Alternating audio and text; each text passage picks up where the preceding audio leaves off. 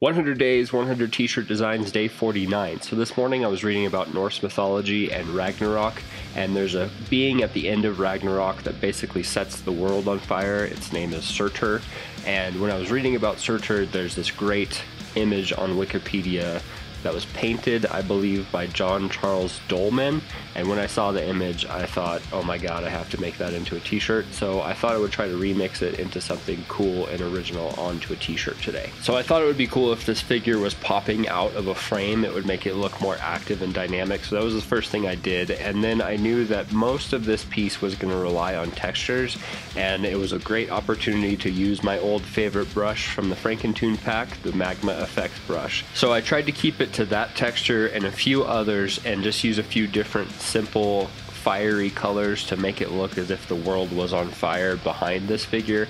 And then most of the work was trying to make it look as if this figure was pulling itself out of the frame, like the frame was a different part of existence and this creature was pulling itself into our part of existence and bringing fire with it.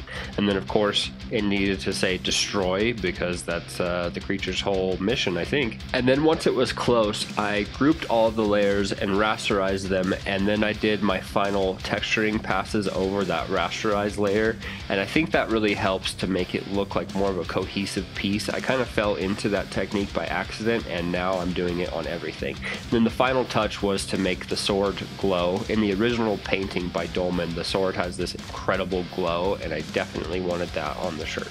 So yeah, the final look on this one I love because I love the original painting. Like, it's incredible, you should go check it out. But I tried to do everything I could to just highlight and bring everything together for a t-shirt, and I think it worked really well. I know when I started this challenge I said I was inspired by like the t-shirts of my favorite heavy metal bands, and this one totally feels like it could be a heavy metal t-shirt. Okay, thanks for watching this. If you enjoyed, come back tomorrow.